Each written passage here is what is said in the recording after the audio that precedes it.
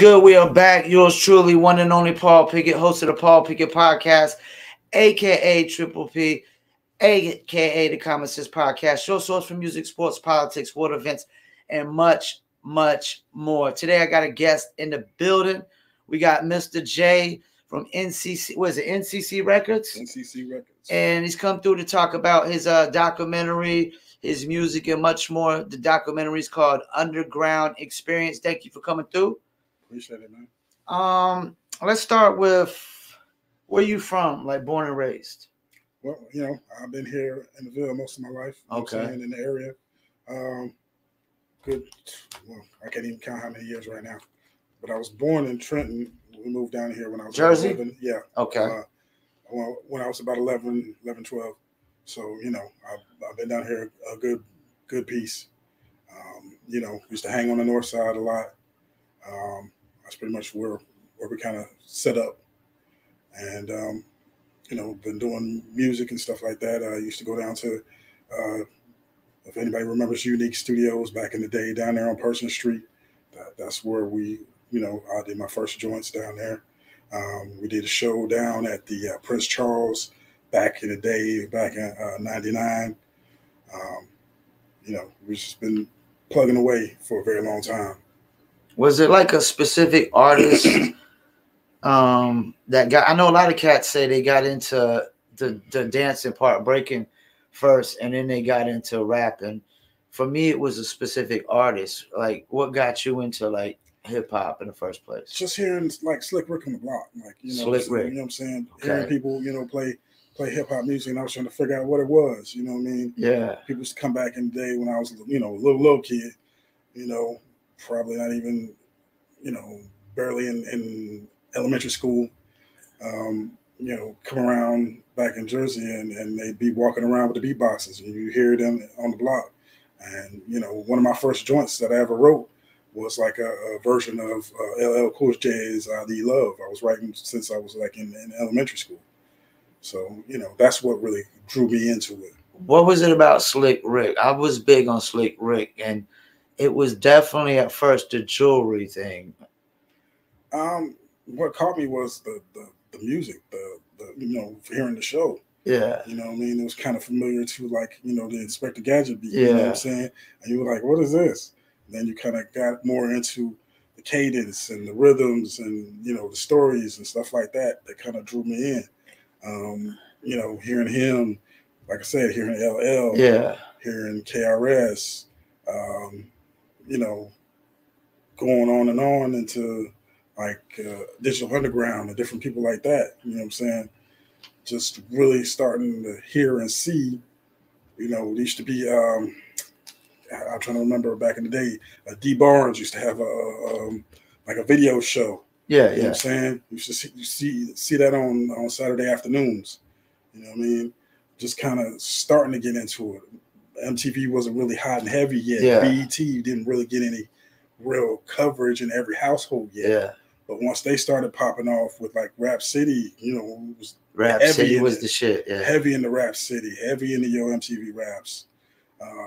Yo MTV Raps was the shit as a young kid. Just all those different things. Wasn't that last Yo MTV Raps? Wasn't it like a all out cipher or something? Yeah, it was like an all out cipher. And I remember somebody, MC Search went to go grab the mic, and Special Ed went and snatched it from him and whatnot. You think Slick Rick had one of the most unique voices? He was like the first international kind of cat to really make it on the American scene, wasn't he? Yeah, he was the first international cat. An interesting story about him that I heard, I forgot who else who told that story. They used to say his voice and his accent was even deeper than he used to use. So that's why Dana Dane would come up with that accent and play with it and stuff like that, because he thought it was interesting. So, it's kind of interesting hip hop story to me. And so basically, did you start rapping first, or were you like? Because like I said, some cats get into the breakdancing part of it first, or like the graffiti or the DJing, or I was always writing. Always writing. I started writing first. I used to do a lot of a lot of drawing and everything. I used to do a lot of sketches on paper and stuff like that. But I was always doing a lot of writing. Um, I had written. I got a whole rhyme book probably from the time I was in middle school to till now. Basically. What school did you go to around here? I was out in Western Harnett. Western Harnett? Yeah, okay. Yeah. So, but like I said, I hung on the north side. All my, a lot of my homies were from E.E. Smith. We stayed, posted up off of Brainerd Avenue, hung out in, in Tokay Park. That's basically where our little playground. That's where we were, a lot of times. What was the motivation behind this documentary? Like, because a lot of artists don't really, when it comes to supporting other artists can be very selfish in our own little, wanting our own thing to pop. My thing was I was always wanting to show love. That's how I started. I wanted to have this, whole scene be kind of like New York or, Houston or Oakland, kind of back in the day. Those scenes had a lot of unity. Even though you had cats beef from time to time, the cities and the people supported each other that way. Like the music could be done there, and that's how it started to pop on other people's radars, because you started hearing one, and then you heard another person from that area. Like you hear, like, say for instance, Houston, you'd hear Scarface. Then next thing you know, you hear talk about the Ghetto Boys or Slim Thug or UGK, or Power Wall. You start to hear other people bubble up in that area, and then that's how it got on the scene. Or like Oakland, you'd hear about E40 and Mac Dre and Too Short. Who was one of my favorite of all time. Yeah, definitely. Definitely dope.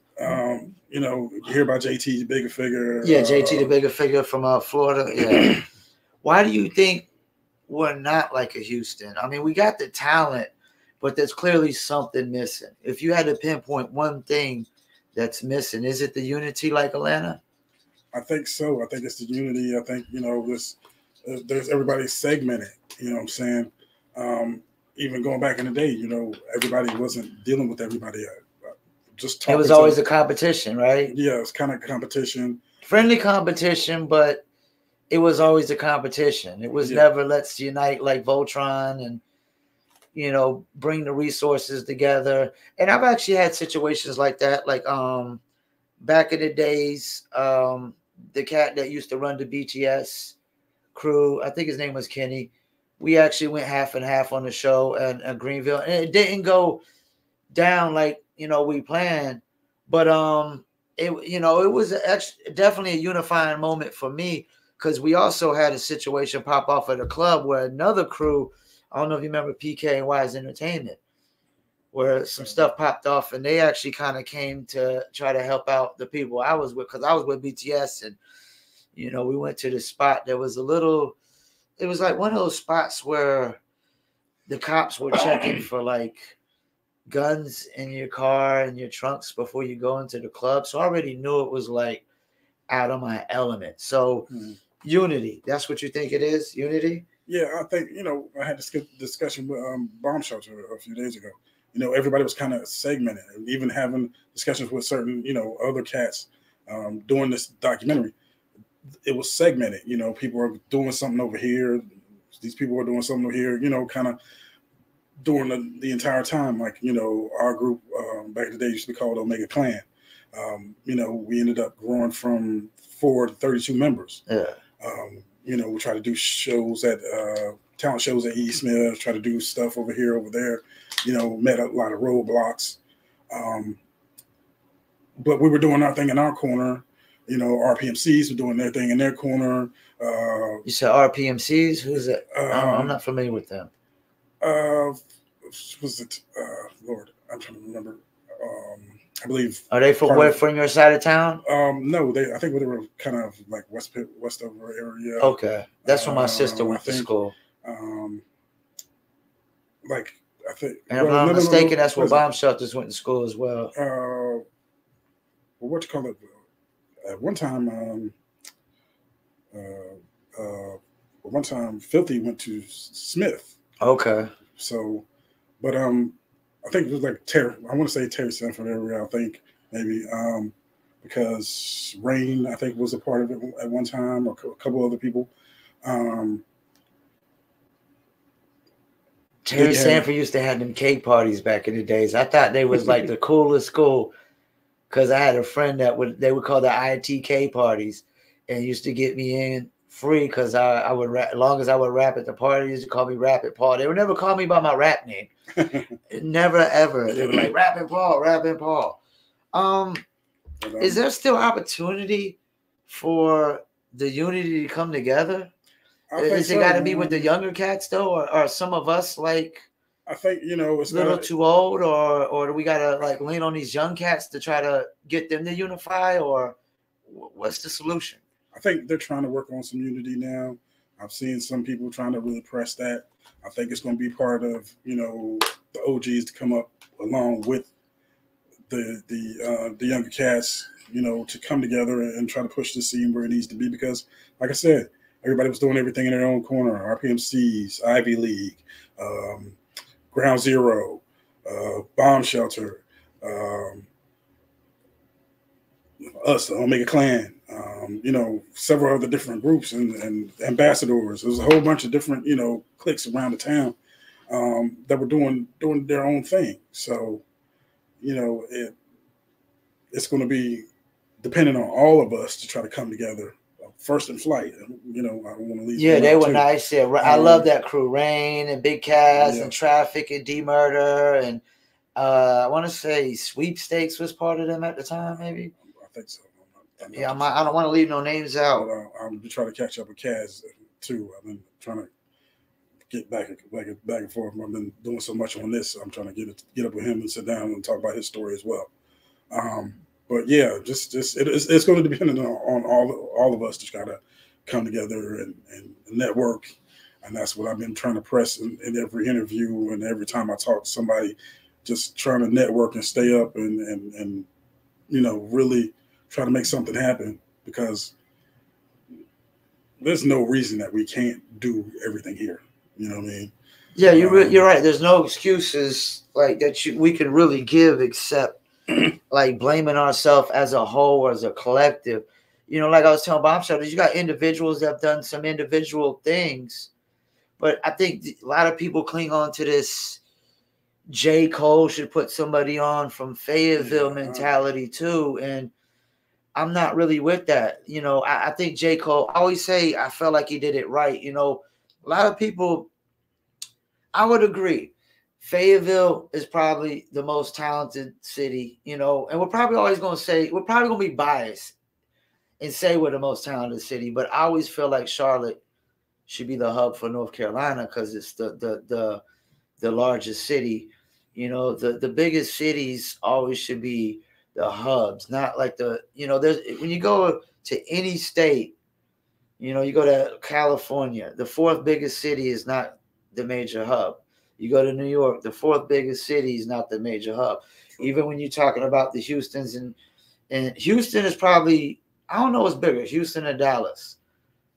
I don't know, but they're probably like equal, right? And Houston's more of the music scene and whatnot. But the fourth biggest city would never be, the front runner. Mm-hmm. And we're really like the third or fourth biggest city when you're talking about population. I mean, Raleigh's bigger than us, a lot more popping downtown. And that's another thing. Our music scene is really terrible around the town. Like I remember back in the days, there was always a show. There was always, something you could find, whether it was open mics or getting maybe some small paid performances, 710 Drag Strip, the joint we was talking about on Skybo the other day. Mm-hmm. I mean, it was just always joints. Murkison Road, the schools like E. Smith, the talent shows. Westover used to do stuff all the time. Mm-hmm. How did you go about picking and choosing who you wanted to have on the documentary?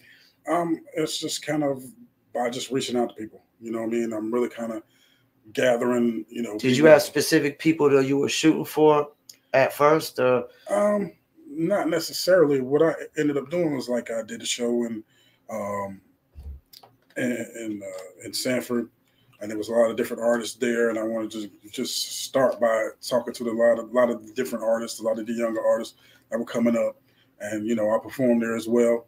I did a show in New Bern, talked to an artist there, and just decided certain people that I could get up with, and certain people that I was trying to, do certain things with. I'd sit down with them and try to catch up and try to find out what people were doing and what their thoughts were on the scene and what their thoughts were as far as what they were doing and how they feel about, and what were they saying? Some people, the older cats, sometimes they're not as connected to the scene. Yeah. The younger cats are not as connected to the older cats, so they don't understand the history. And let's talk about that. That's a problem, right? Yeah. Like, I always have this problem when I see old schoolers just shitting on the new generation of talent. I feel like you can't just keep shit talking them and trash talking them and talking down on them. I know there's we all, in our era, it was the thing to always shout out names that were before you. Yeah. And it seems not to be a thing nowadays. And us older cats or old schoolers, we'd be like, oh, y'all ain't showing love to the people before you. But I asked myself, were they really influenced by our generation? And I don't think they were. Indirectly, yes. Directly, sometimes no. No. Yeah. It just depends. There's a disconnect, right? It's a disconnect. Some of it is by default. Some of it's by design. Like, you have certain entities that want to keep people disconnected because it serves their purpose. You know what I mean? It makes it easier for them to kind of keep these people, pigeonholed or keep them under a certain type of control because they could get whatever they want from them. Yeah. You know what I mean? If they don't know the history, if they don't know the people to talk to, if they don't know the right folks to go to kind of, get some kind of knowledge from, then other people can come in and tell them whatever they want. But definitely shit talking them ain't gonna get you love.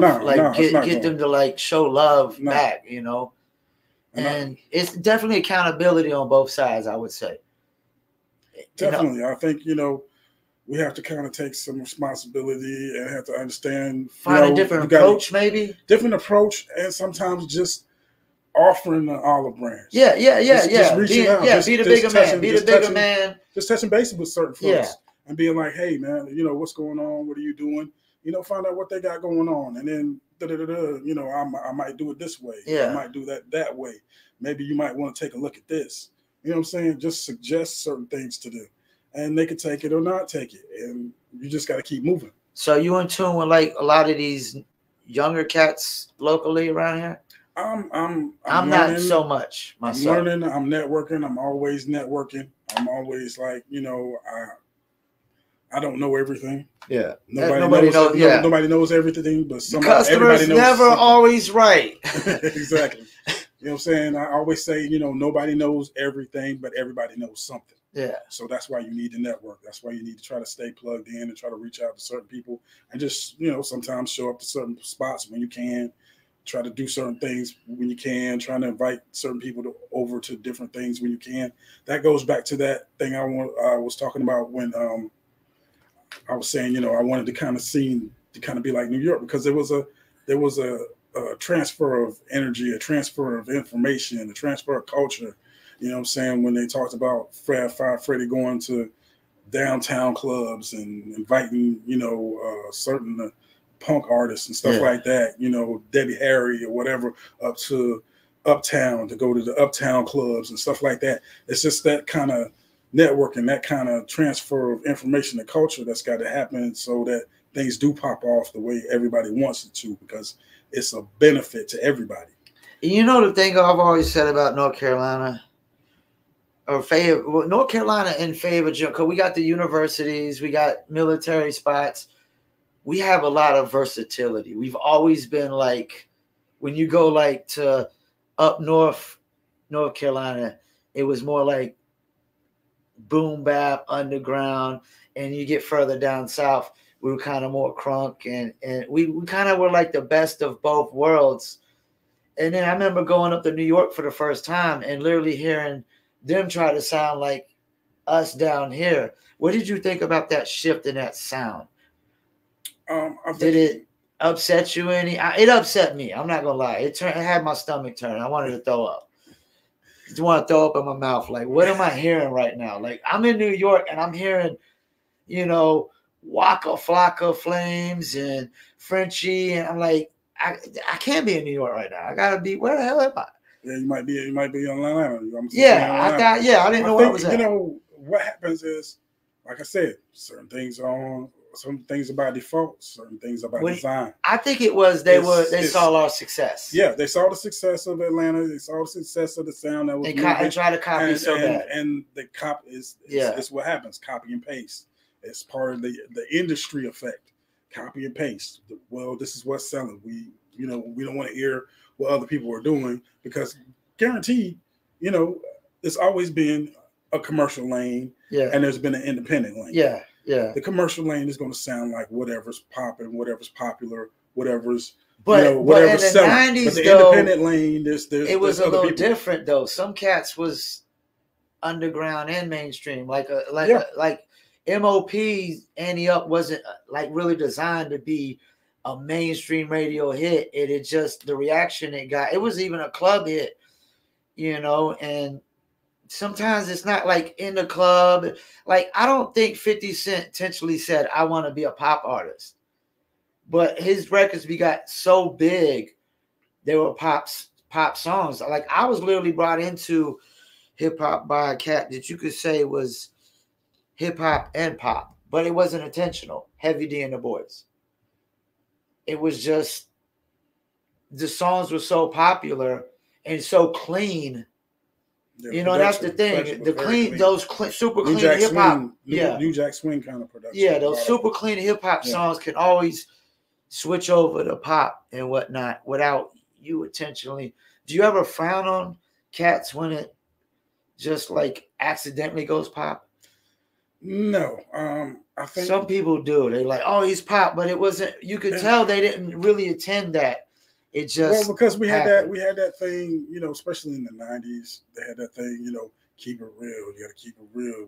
It's still like that today, though. And it wasn't real. It wasn't. Yeah. It was, people did things to go pop because they saw it was selling.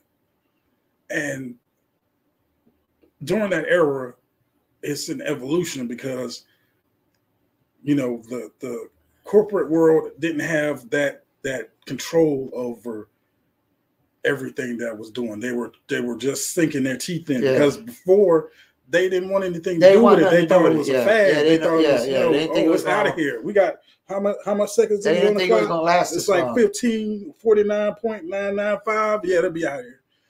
But once they were able to get their teeth into it, now they change it. Now it's got to be marketed to this group, that group, this group, that group. We can check off all the boxes. But, some people do that. Some people don't. It's, and sometimes you get these movements that are stronger than whatever the corporations are trying to put out there. Did you see what Karis once said about the very first hip hop label, though, which was an independent label? Like, they really dropped the ball because even they didn't know what they had. They didn't know what they had, and then they started letting all the white labels in and stuff like that. And they really had a monopoly on it at the time. I remember some of Sugar Hill. Yeah, they had a monopoly on it, and they pretty much didn't capitalize, And I think he was saying they were jerking the artist over as well, too. Which we know that's always been a thing. And that's actually starting to come back in validity more with Kanye and stuff, bringing in these label contracts and whatnot, which we've always known. I would say they're worse today than they were in the 90s, though, because the 360 deal. Yeah, 100%. They're taking money off of things that they had no part of creating. Yeah. And not even just creating, just because you invest in my music, I might have got my merchandise popping myself. You know what I'm saying? You might not have never invested a single dollar into my merch, and then you getting percentages off my merch. You know, and then some of these artists are even booking the venues themselves, and you still getting pieces of that. And it's like, I only think labels should only get money back from the places they invest into, you know, and which is typically only investing into the music itself. Definitely. But now, you know, they're getting a piece of everything. Even if you're a movie star, they're getting a piece of that. They get a piece of your commercial success. They get a piece of, you know, any kind of thing. But, you know, they're not necessarily the first ones to do it. Disney, you know, themselves had, I don't even want to talk about 360 deals, you know, individual kids who were, you know, if they were part of shows and they could sing, they were on Hollywood Records, which Disney owned, and then they're part of the movies. So they were all through that process. That's how all the talent shows are too. The like America's Got Talent and all that. We had a group, doo-wop group, get on the sing-off. I think it was the sing-off, and they got no money from any of the streaming. And then I think they ended up getting paid to go on tour towards the end, and that was it. But they were getting such small quantities. Like, okay, what's the goal with this documentary? Are you going to be like putting us on Tubi or anything of that nature, or any like movie streaming platforms? Yeah, that's what I'm working towards, putting it on Tubi, Amazon Prime, trying to get it out here to, you know, all the film festivals and things that I can, you know, submit it to, just to get that wide exposure of all the artists and all the people, you know, who are involved in it. Now, is Black Watch is in that one movie? I forgot the name of it, but is that movie on Amazon Prime? Do you know? What movie is that? I don't know the name of it. So, movie with Black Watch. They just had a release party. I think I saw. I think they're on Tubi. I think they might be on Tubi. I was just in another small independent movie on Tubi called Savage Genesis. Okay. Which, you know, my song "Trolling for Nothing" is in. So, you know, yeah, Tubi's opening up some lanes. I was in another movie. Well, you know, just kind of like a background, but, you know, we had a showing down here that I hosted and set up back during the pandemic. So, you know, it was kind of iffy there, but it's called The Herb Train. Shout out to Cayenne, the Lion King. He did that movie. So, you know, and I was glad to be a part of that. I was also part of a movie called Tales from the Dead Zone. We're still waiting for they're waiting, I guess, to finish up post-production and everything on that to release it properly. My video, Savage, is supposed to be in that movie. So, how many people are you gonna probably have on this documentary altogether? We're looking at, well, I've got probably about 5, 6 different people. Are you typically asking like standard questions on here? I'm really trying to get people to kind of tell their story. I'm not trying to do really just kind of question and answer things. I'm really just kind of getting people to kind of tell their story, and then, you know, maybe ask them a couple questions about how they feel about the scene and stuff how like they feel about, you know, their part in it and what they see going forward, you know, and just basically what they're doing. Are you starting to see, like, I'm starting like Bomb Shelter, you know, re-releasing the album, doing interviews. A lot of people, somebody was saying they hope that like lights a fire under some asses. You think, you know, we can start doing that? I think so. I think it's important. You know, the streaming market has changed the way people can do music and put music out. So, you know, it's important for people who, you know, if that's your passion, that's your fire, don't let it go out. You got time, you got, you know, the game has changed. There's no such thing as, you know, it's just young boys. Y'all old folks need to sit down somewhere. Nah. Yeah. There's a lot of that going on, right? A lot of that going on, right? It's not that. It's a lot of that going on.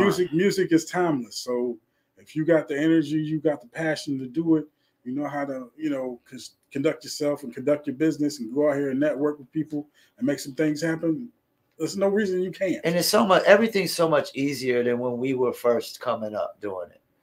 Like, you know, everybody didn't have access to software, you know, you record at your own house. I mean, because now I can literally just record a song, do the artwork, and distribute it in 30 minutes to an hour, as long as I don't, you know, you get through it in like a couple takes and whatnot. Back in the days, it was just a longer process. Distribution had more value, you know, than ever. Distribution was like gold back then. Definitely. It was like gold. Now it's like shit, because there's 100,000 songs being uploaded. Now, do you think streaming is a good thing or a bad thing? I'm like, it's a 50-50 proposition, because once again, we're dealing with the two different levels. We're dealing with the commercial level, you're dealing with the independent level. On the commercial level, any commercial producer, studio owner will tell you, well, put out as many songs as you can put out. That's consistency. You got to make sure you keep putting out music, keep putting out music, keep putting out music. Well, there's two different sides to that. If people don't catch what you're doing, you're just trying to throw stuff up against the wall to see what sticks. If you have a catalog of music and you're going to put it out there and you have a purpose, then put it out there. But what you're going to have to do is keep pushing those things as if nobody else has ever heard of. I actually disagree with it. I'll tell you why. Take a cat like NBA Youngboy. He does that, right? He's number 2 streamed on like behind Drake. So he drops a music video about every week. But you know who another cat that did that, that's a whole different realm, is Russ. He dropped a song every week. Because see, that's the thing. Unless you're advertising, if you're not putting no money into advertise, at least the minimal $1 a day, $2 a day, just simply uploading it is never going to be enough. Unless you're doing it at a larger portion. And I think with this, and that guy that was saying, and it doesn't necessarily got to be music. I think that's where they're going wrong. It's really about content. I think you do got to pump out a shit ton of content nowadays. I really think this, unless you reached a certain point where your fan base is like, you know, you got a real major fan base locked in already. Yeah, you could probably space it out like a Joyner Lucas. Mm-hmm. But to me, until you get to that point, you almost got to just ram it down their throats. And I think another thing I have a problem with is, I don't know if you agree with this, too many artists go in this mindset, I got to make money from day one. And I think that's a big problem. I think this is a legal dope game. It's like The Wire. You got to give out this little tester, get them hooked. And until they get hooked, you know, you got to kind of keep trying to get them hooked.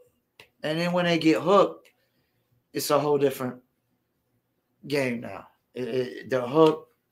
We can sell it. We don't got to give it to them free. But I think too many people go in this mindset they should get paid shows out the gate. Like a dude to start rapping like last week.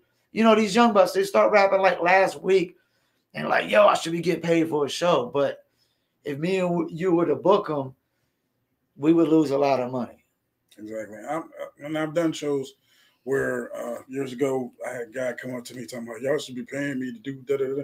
I'm like, I don't know you from a can of paint, bro. Yeah. No disrespect. No disrespect to your talent. No disrespect to what you're doing. I don't know you from a can of paint. And if I don't know you, just like you don't know me, how's that work? I think we throw this I should get paid for my art kind of thing out a little too much. Like even Picasso had to, you know, these cats had to get, you know, they probably had to give away a bunch of free paintings to get to the point. You know, it's like I look at actors, the grind of an actor, they could go do Broadway for like 10 years before they get an acting gig. And rappers, we want like this overnight success. Yeah, but there's no such thing as an overnight success. Even an overnight success has got 10, 13 years in before somebody sees them. I mean, it doesn't even necessarily mean they got 10, 13 years worth of shows. They got 10, 13 years worth of effort in some realm, some way, shape, form, or fashion. You know, those 10,000 hours people talk about. You know what I'm saying? You put 10,000 hours into a craft, like a comedian or an actor or somebody. Those 10,000 hours you put in, they eventually pay off because you've done all the prerequisite work to get where you need to go. But you know, it's a lot of people out here. We got, you know, those get rich quick schemes, you know, and that's just not the way the world works. You got to put that work in, and if it's truly your passion, you're gonna put the work in, and it's not gonna feel like work. Would you think? I don't know if you agree with it. I think to me, the rap game has turned into almost like it's like the military. I think you know where I'm about to go with this. It's like it's become the last resort for a lot of people. Like, because there's just everybody trying to do it. You know, I mean, you got the worst of the worst. You know, then you got the average, above average. You got great. I mean, you got everybody's trying to do it. I mean, you see cats like Soulja Boy who were very simple when they came out in basic, and anybody was like, "Well, I can do what he's doing." You know, I've almost felt like it's become like the last resort, like for a lot of people, and everybody tries to do it, and nobody knows what they're doing. There's two parts to the business: the making music and the breaking music, and I feel like the artists don't know nothing past that line of making music, and I think that's always going to be a problem.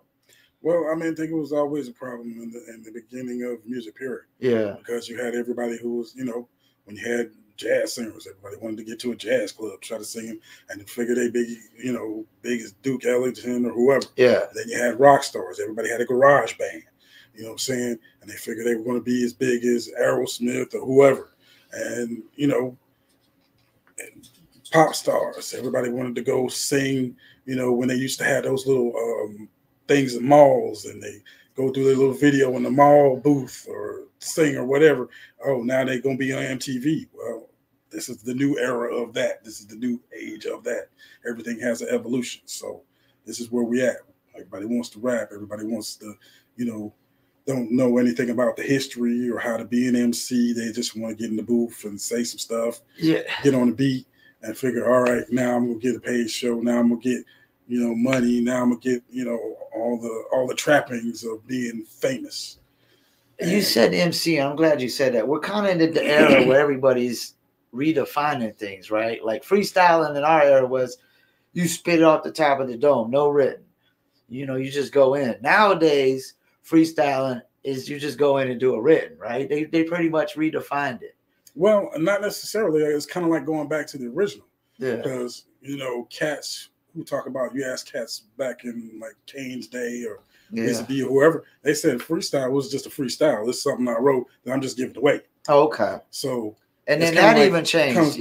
Comes back, you know, circles back around. Then that changed. The freestyle was just you spit it off the top of the dome. And then now freestyle is just you go in and spit it whenever they tell you to spit it, basically. Why do you think hip hop is the only genre that frowns on ghostwriting? Because it was supposed to be from the streets and the original. You were supposed to be able to do your own thing. That was the only thing that was do it yourself. We was the narrative was everybody didn't have a set of drums. Everybody wasn't didn't have supposed to be original though. Hip hop was sampling from the get go. Yeah, I mean, there's a lot of sampling, there's a lot of things, but what the thing was we took something from somewhere else and made it into something else that was our own. Yeah, and it was supposed to be. I would say it was supposed to be your feelings and your thoughts. Yeah, it's supposed to be do it yourself, 100%. Yeah, and that's why people frown on ghostwriting, because it's like, okay, I'm not listening to you. Who are you? I'm listening to somebody else. But so why would it be any different for any other genre, though? Just because hip hop from the streets, why would that make it where it has to be so much more authentic? Music is music, and you know, if it's supposed to be an expression of thought, shouldn't all of it like kind of be looked at the same way? Because I mean, like Dr. Dre, probably the greatest producer of all time, with two of the best albums of all time, didn't write a single word, probably. Yeah, but in his But defense, do we hold he's that not against claiming him? no, because he's not claiming to be an MC, and he's not claiming to be the best MC. Well, okay, I'm glad you said that. Do we sometimes try to put the MC label on people we shouldn't? Like, I remember when what's his name? Oh man, what's my man's name? Post Malone first come out. People like, yo, Post Malone ain't spitting bars. He ain't doing this. He ain't doing that. When the hell did Post Malone say he want to do this and he want to do that? Like, why would we just assume Post Malone wants to be an MC, cares anything? Post Malone said himself, he's a rock star. You know, it's like, do we sometimes try to put the labels on these people? Like, why they ain't spitting bars? Why they ain't doing this? And why they ain't doing that? When they might not want to put those labels on themselves. Some of it is we allow other people into that lane to define other people for us. Yeah. Especially in the culture. Like you shouldn't be able to speak on it if you're not a student of the culture. That's just my thoughts and my mind about it. I could probably agree with some of that. People define it, try to define the artist for us, and we kind of go with it, and that's not really what it is. What he wants to be. And that's the thing. We got to always remember, like, because people be like, well, he's selling out. How do we know he's selling out? Because we say he's selling out. Maybe that's what this cat wanted to do. Like MC Hammer, for example. They would say they used to MC Hammer's to sell out this, that. Yeah. Nobody would say that to MC Hammer's face, though. No, because they knew better. They knew better. Better. But the thing is, that's part of that keeping it real, and some of that stuff went wrong. Yeah. And the reality is, MC Hammer was probably the biggest provider, the biggest employer for Oakland from '89 to '95. There's no bigger employer. No, you're right. He put a lot of money in a lot of pockets. A lot of money in a lot of pockets. Take the whole hood, put it on the bus, and then put it tour. on stage. Yeah. Like, you know what I'm saying? And people had to go back and kind of atone for that. Yeah. So now the people go, oh yeah, now we got to give him his props. He maybe wasn't the greatest MC, but he was the biggest hip hop entertainer. And that's he's the reason for everybody being able to sell like they sold after the fact. Entertainer, that's another good word. Like, you got some artists that are just recording artists, and some are performing artists, and some are both. Yeah. You know, I think that's another thing. We will put the expectations on every recording artist to be a great performer. And we can't do that. Everybody can't be a great performer, right? No, everybody can't be a great performer. Everybody ain't a doctor. Everybody ain't a nurse. Everybody ain't a practitioner. Everybody can't be KRS-One, you know. Woo, that's the sound of the police. Everybody can't be that, right? Yeah, nobody can't, you know, you got to be who you are. And that's the other thing about, you know, definitions and putting different labels and names on things. You know, I talked to somebody else about you know, these lists that are going around. Like what list? Who's the greatest list, or even a local list, a local NC hip hop list, MC list, and who's the selling list, and all this stuff. I was trying to say, you know, what is the criteria? What criteria are they using? What words and what specific labels are you putting on these artists that put them on these lists? I like to have two different lists. I like to have who's the best sounding like rapper list, or who's the great. I don't think the greatest and the best are the same. Yeah. Like, because when you talk about greatest, you always got to include success in my mind. And to me, the most successful rapper of all time is Jay-Z. And that's not just including like success within rap, just overall. Yeah. Jay-Z, businessman, and Kanye might be right behind him. Yeah. Kanye, I mean, Eminem could be there if he was less humble and more focused on probably different businesses.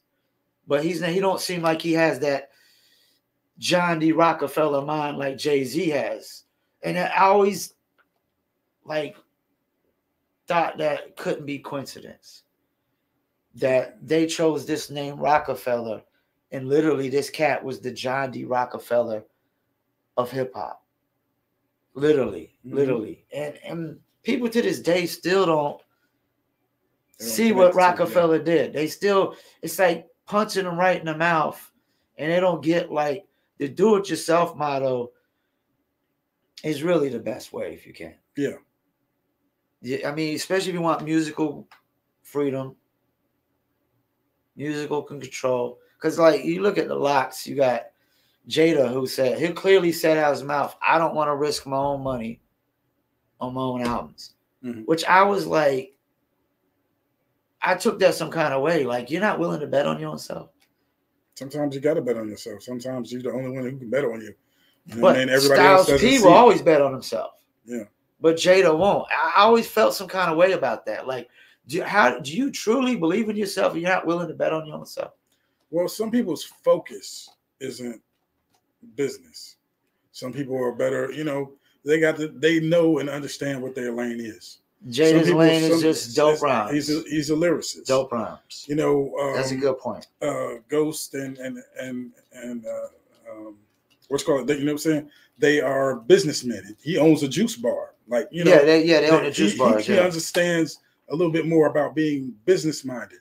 Well, I think Jada owns part of the juice bar too, don't he? I think they both own the juice bar. But you know, some people are more geared toward one thing or the other. And you know, when you understand that, then you go, oh, okay, well, it's just like people have to know their lane, know what's for them and what's not for them. So, you know. What's your take on like the mainstream sound nowadays? I know it's not a lot of 90s cats' cup of tea. And that goes back to what I just said. To me, it's like that goes back to what I just said. To me, it's like it's back in the 80s. What's not for you. I feel like we're back in the 80s. Where the production is just so basic and so simple. Yeah, some of that is very true. And things come around, like Wax has come back. You know, I got right over here, I was showing Bombshell. I got like a few cassettes in there. They're literally, I mean, I got a small hand, as you can see. They're no bigger than my hand. They're so damn small. I didn't even realize they were that small. So I opened it up. I was like, damn, I don't remember them being this small. They're just so damn tiny. You know? And they was like, these are probably collector's items. I was like, yeah, because most people don't have them. I got some Organized Confusions in there, you know, Boogie Monsters. It's an oddball collection. It's a very, even like a Mr. Long, the Thought I Had a Fart joint, but I shitted, which was like a B-side. And that's the thing. There was more comedy in hip-hop too back then. Yeah. But you got some cats, you know, more versatility. Yeah, I think the sound, you know, like I said, some of it is just knowing what's for you and knowing what's not for you.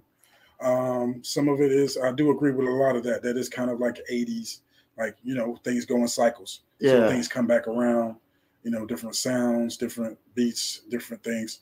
And, you know, again, it's the commercial level and it's the independent level.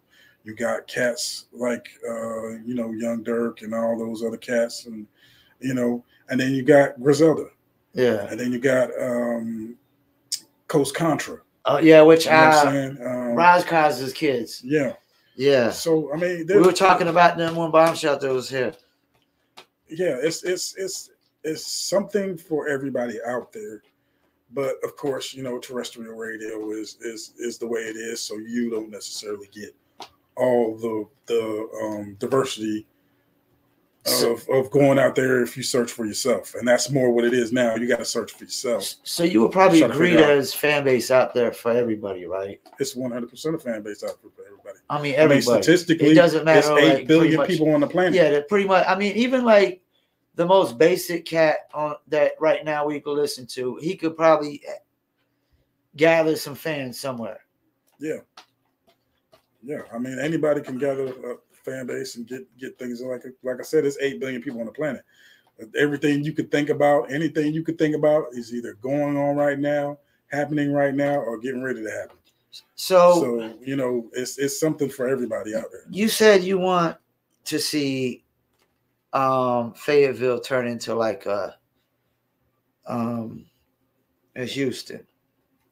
Yeah, the scene, definitely the music scene, because I think, you know, if you can get people to kind of network together, you can have that kind of thing happen. I mean, do you really think that's possible?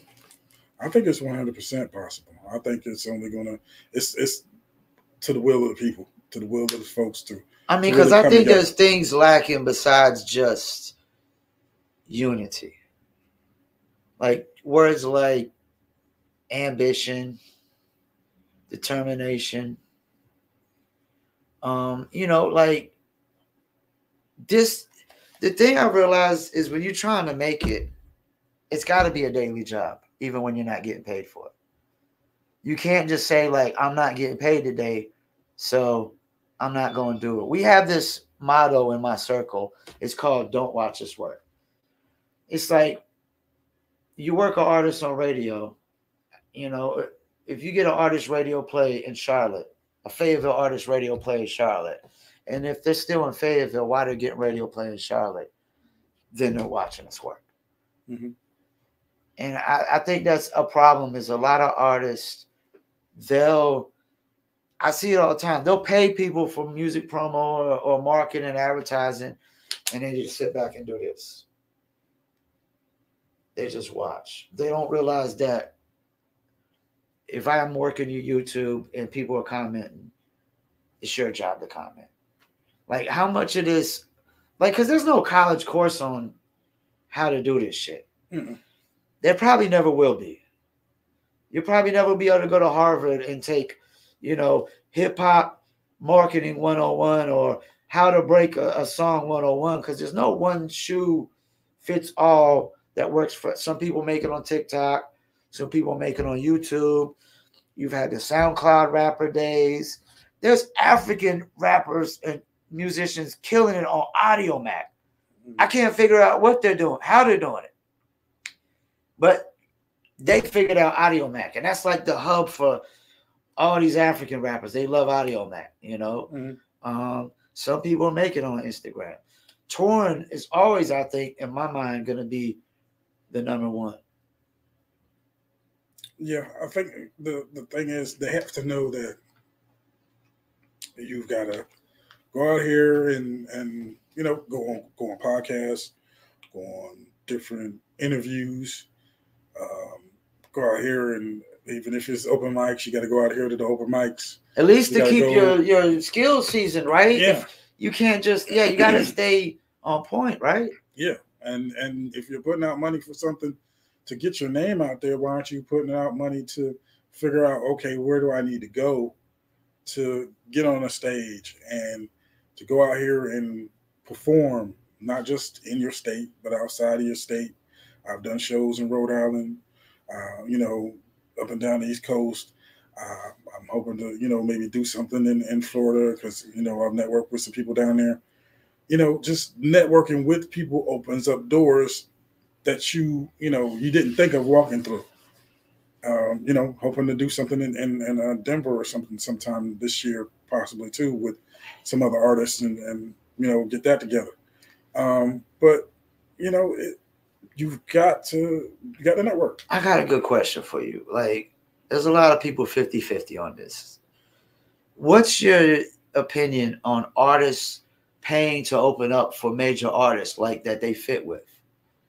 They fit with? Yeah, like you pay. Well, you wouldn't, like, if you're a 90s hip hop cat, you wouldn't pay to open up for like NBA Youngboy. But like paying up, what's your opinion on somebody like you paying to open up for like a Raekwon? I think it would make sense. It would make sense. You know what I'm saying? Thank you. But you're not paying for, like you said, you're not paying for NBA Youngboy. You're not paying for Lil whoever. If you were kind of, well, a lot of people frown on more lyrical rapper, you're not going to do that. Yeah, a lot of people frown on because we go back to that I should get paid for my art thing. Now, a lot of people don't know, for you young whippersnappers out there, Tech Nine paid to get on the Insane Clown Posse tour. Mm-hmm. Which is a fanatic kind of tour. And that's the thing. If you're getting on a tour that has fanatics and you fit, yeah. It makes all the sense, right? It's an investment, and right? Your investment, and you're doing these subsequent things after the fact. Before the fact. Yeah. To get your name out there. to and make you're sure it trying clicks. to tap into their fans. It's like an opportunity to tap into their, at least a portion of their fans and try to win them over and whatnot. I got another question. Bomb Shelters asked me this. This is going to be a standard hip hop question now. Shout out to Nervous Wreck. If an alien life form landed on Earth right now, when I answered this question, I didn't have an answer at first. I was dumbfounded.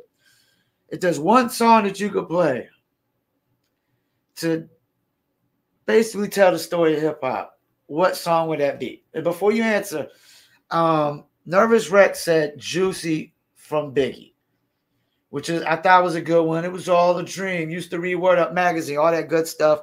Friend of mine said Shook Ones. I didn't know what to say at first, but I thought about it. I said Tupac Old School. That's a good one.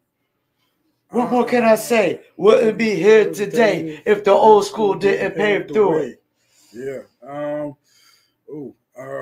go with I Used to Love Her. Common? Yeah. I love it. I love it. Who to me had the best diss track ever on Ice Cube. Yep. The Bitch and You. Yeah. Yep. Rappers turn actors. You think rappers need a lot more rappers need to do things like that? I mean, we all need a second, like everybody needs a second third, thing, fourth, right? Second, fifth, third, fourth, fifth, 16th hustle. Yeah. Like we all can't just rap. Yeah. There's a working rapper class. Yeah. That's what it is. There's levels. Hip hop's putting out some good actors, right? Yeah. Will Smith, Common, Ice Cube, Queen Latifah, Method Man. Method Man is killing it. Yeah, he's killing it. Who else am I missing? Most Def, who changed his name. I know there's some. Ice-T, the great Ice-T. Shouts out to Ice-T. 20-something years on Law and Order. Joke, man. Me and my brother got a running joke about the Ice-T stuff. Man. What is it? Always doing the horrible impression. You know what I'm saying? Always talking about, I'm gonna call my rep, man. I'm gonna get my rep. Y'all trying to write me up? You know what I'm saying? Give me a 5-day rip. You got plans for new music? Right now, I got One Heartbeat Away. You know what I'm saying? Called, that's the album. It's called One Heartbeat Away. It's got cats from here in North Carolina. Fat, Eddie Ruger. Okay, I've heard of him before. I don't know if I've ever checked out his music before, but I've heard of him. Definitely check him out. Check out Fat. Check out Fat Boy. I got some other cats on there. I got MC Search on there. You got MC Search on there? Okay. One Heart on a song called Message to Hip Hop Part 2.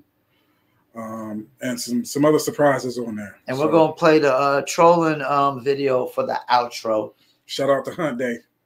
Yeah, I definitely, when I first heard that beat, I was sitting there thinking, like, this sounds like a Ford beat, a Irvin Ford. And then when you said it was Rick Marvel, it just made all the sense in the world. Yeah, shout out to Rick Marvel. I'm trying to get him on and he's over in Germany. He's over in Germany. Yeah, he's over in Germany. The second biggest market in hip hop.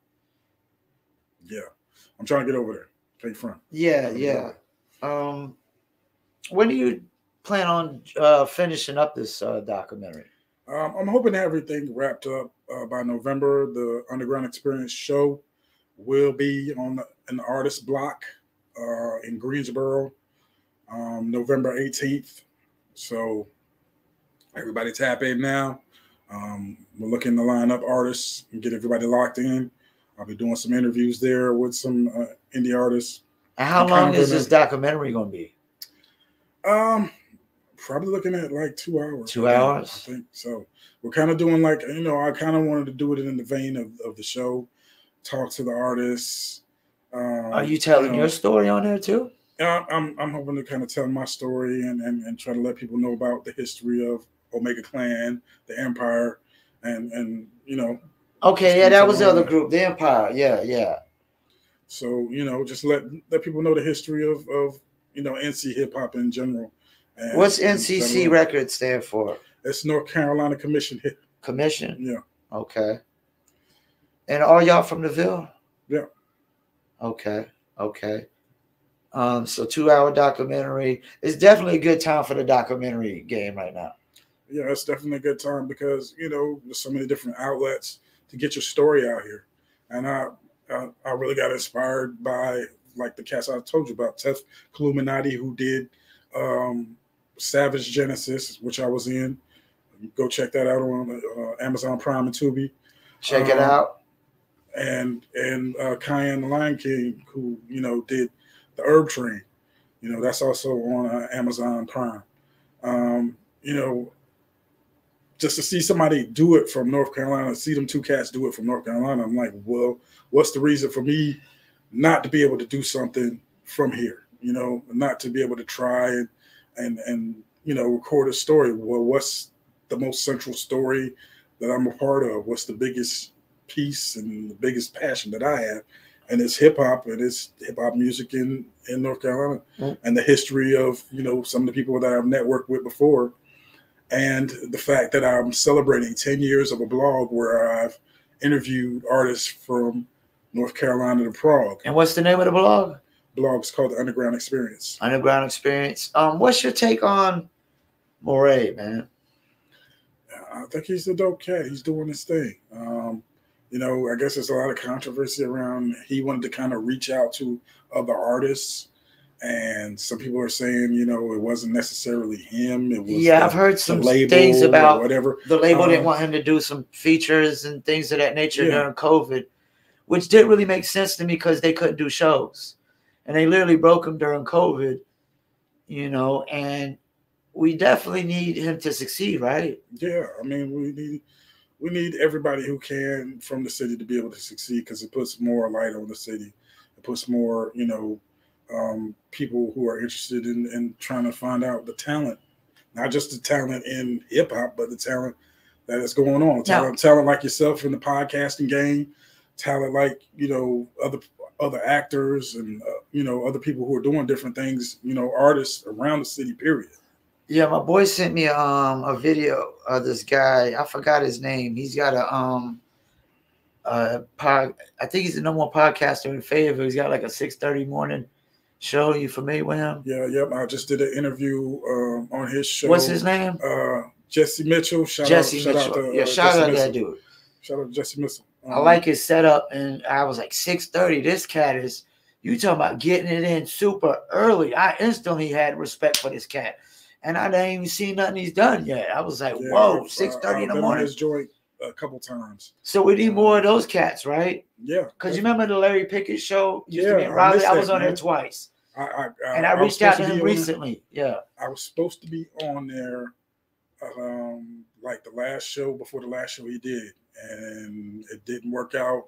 They cut it off. Now, let me ask you this. Okay, why are we talking? Like, all right, so maybe we need something like we need a few heads to come together and invest into a show. Because think about it. You could buy slot time on non-peak hours. Yeah. And you could get a whole good 30-minute segment, hour segment, cheap. You know what I'm saying? Because maybe we need something like that. But I think we need some people to invest. Definitely. Into something collectively. Not just say, hey, let's go, support each other's post, or let's go watch each other perform, or we definitely need somebody to come through collectively and say, we're going to invest into something, whether it's an independent label. Do we need that? Do we need an independent label? We've had like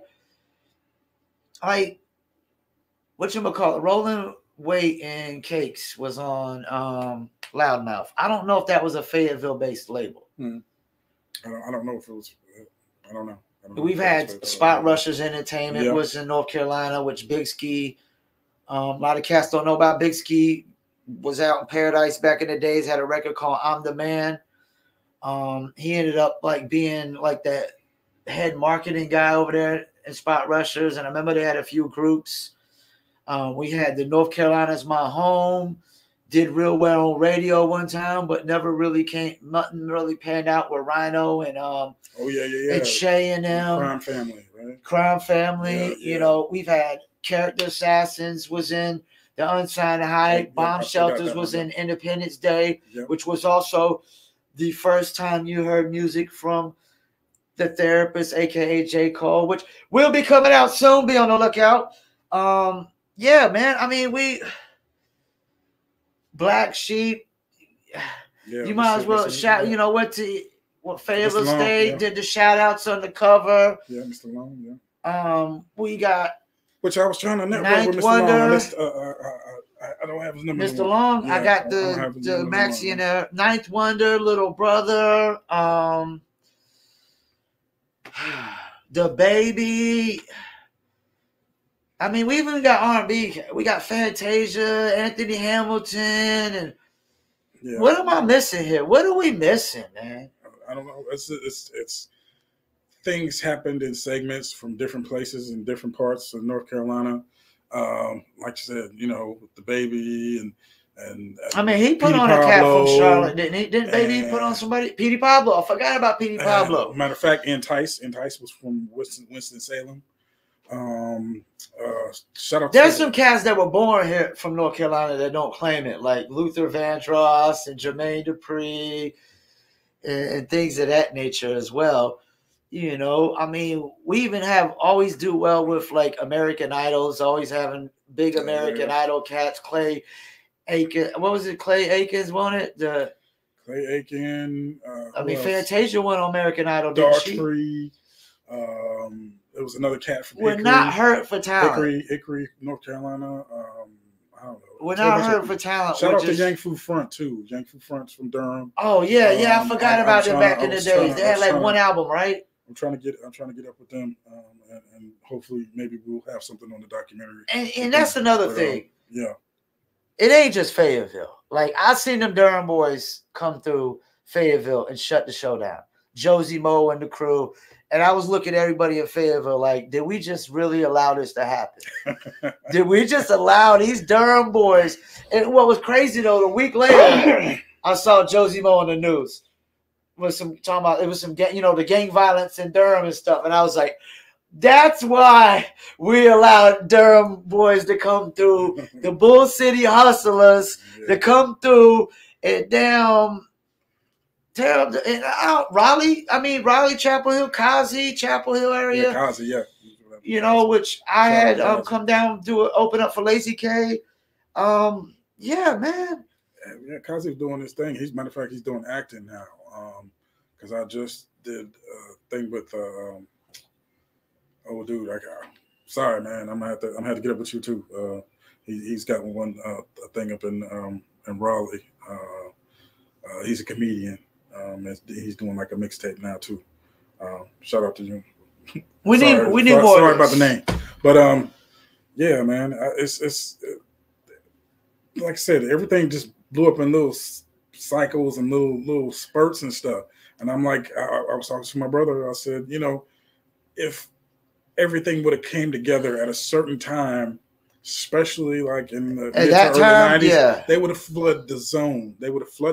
We had an East-West Records thing back then, showcase, and certain people were on it from our clique, our collective, and you know, there's a whole lot of stuff behind that. But you know, and even us, you know what I'm saying, we got a call from Warner Brothers at the time for a distribution, a development deal, excuse me. Okay. Development deal.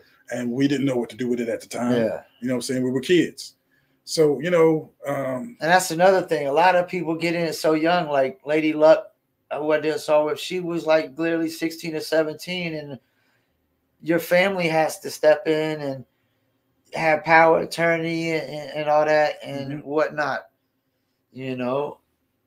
Yeah, man. We definitely need more of this because it's kind of crazy how this worked out. You just did the documentary segment with bomb shelters at the skate zone, and then now you coming through here to do the podcast. We need more of these things, these one hand wash the other kind of things.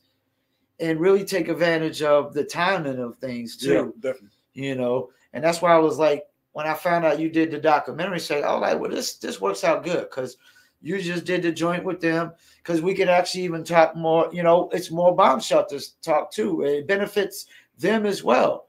You know what I'm saying, and not just me and you. Is there anything you want to like just get out there that you want people to know? Well, right now we're having a fundraising event for the documentary. It's on the website www.empiremusic.com. Go to the blog. We have the rate sheet. You can get your IMDb, credits as a producer, as a sponsor. You know what I mean? Go ahead, tap in. It's the rate sheet. Your fundraising is linked in with IMDb? What you'll have is a credit once you start, once you put your fundraising level in. And what's the credits for? A producer, associate producer. You'll have a credit as a sponsor. So, okay, go ahead and tap in and check it out. So this is like, so people can like get like shout outs on the documentary and get their name included and stuff like that on the credits and whatnot. Yeah. Okay. And what's that start out as? Like the pricings on that? We got they charge like $1 per credit or something like that, or no? What I'm doing is funding the movie. Okay. Funding the movie, funding the actual funding the actual making of the movie. And basically what we got here is the credits start out. Well, of course, if you're outside the people I'm basically networking with to sit down, there's a booking fee. If you want to be a part of it, actual sit down is $45. Performance on the film. That's for like, so the booking fee is for people that you haven't reached out to, but they might want to be into it. So you're allowing people to actually pay on there and tell their story as well. Yes. Okay. Performance for the concert as $50.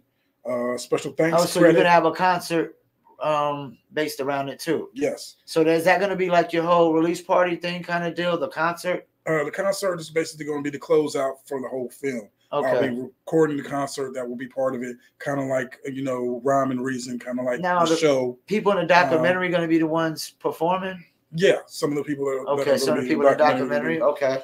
Like I said, special thanks credit that's $49. The associate producer credit that's $100. Co-producer credit that's $250. Executive producer is $600. So you can tap in. So basically, they pay $600. They're basically you put them on as executive producer and whatnot. Exactly. Okay. So tap in. Go ahead and go to the site Empire Music spelled MUSIQ, and check it out. And tap in and become a part of this movement. What's your socials? I'm gonna throw them in the description of the videos as well, but just so people know. IG, that's NCC CEO. Facebook is NCC Record Empire. With and without the space. There's two different ones. NCC Record Empire, that's Twitter, and of course NCC Records the Empire on TikTok. Okay, so we got the documentary, you got new music. Anything we missing? Like I said, just tap into all of it. Anything else we missing, just go ahead and go to the website. Like I said, and the show will be at the Artist Block, November 18th, 8 p.m. We'll be so you already got the date for the performance and everything, November 18th. We're going to lock in. We're locking in all the artists and anybody else who wants to be involved. Please lock in. Please tap in and go to the website and get my contact information and hit me up. Now, you only looking for North Carolina artists, right? Yeah. That's what we're doing right now is North Carolina artists. So it's not just limited to Fayetteville, so it's just North Carolina artists, period. Yeah. I've interviewed. And now, would they have to travel to you? To North Greensboro. I can travel to them that will be setting up, And that's part of like the up. fees, right? Yeah. Like of why you had the fees, because just in case you got to come to them and whatnot. Yeah. Okay. And we'll definitely try to put something in the description for that as well, and the links to that. Well, I hope y'all enjoyed it. You can come on, again, have some more hip hop discussions. I mean, because you really can't tell the whole story of hip hop in just an hour. Like hour, yeah. There's just so much we missed. There's so much we can include. Once again, I want to thank y'all for tuning in. Mista Jay, Paul Pickett Podcast, and we out.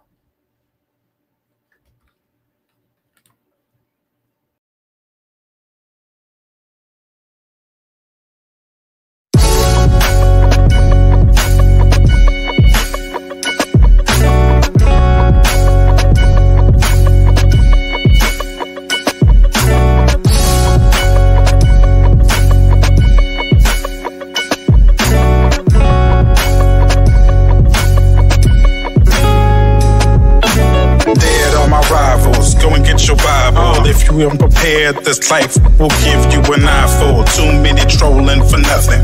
Underwear cats out here is head hunting. Wolves with the heat, that heat will leave you slump over in your front seat. Now you got your ticket punched when you should have been about the beats. World out of reach. Pastor giving you his last speech. All cause you beefing for a hit. Treating the game like it's like a lick. Talk slick, then get your wig split. You get one warning to stay off the strip. Next time, them bow and arrows will leave you zip. Treating the game like it's like a lick. Talk slick, then get your wig split. You get one warning to stay off the strip. I got so much to deal with. You got no choice but feel this. Our fans got hands up, yours still sit. Take them on a field trip, going to the top tip. I got so much to deal with. You got no choice but feel this. Our fans got hands up, yours still sit. Take them on a field trip, going to the top tip. Going to the top and I can't look down. I see a bunch of hate, but it's just those clowns. They hate what I make, I stay by the cake. Gotta make it shake, when you broke, you break. Never worry about what I can't control.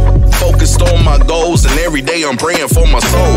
I got glow, I got flow. You know what you know, if you don't, you slow. These streets got no love, played by no code. Boys on the corner and they all getting blowed. It's unfair out there, no one cares nor shares. Better off being prepared, no signs of being scared. I dressed up in army fatigue gear. Circle so small, no room for a square. Keep trolling, they might put you in a chair. Forward focus, I'm riding till I need a spare, yeah. I got so much to deal with. You got no choice but feel this. Our fans got hands up, yours still sit. Take them on a field trip, going to the top tip. I got so much to deal with. You got no choice but feel this. Our fans got hands up, yours still sit. Take them on a field trip, going to the top tip.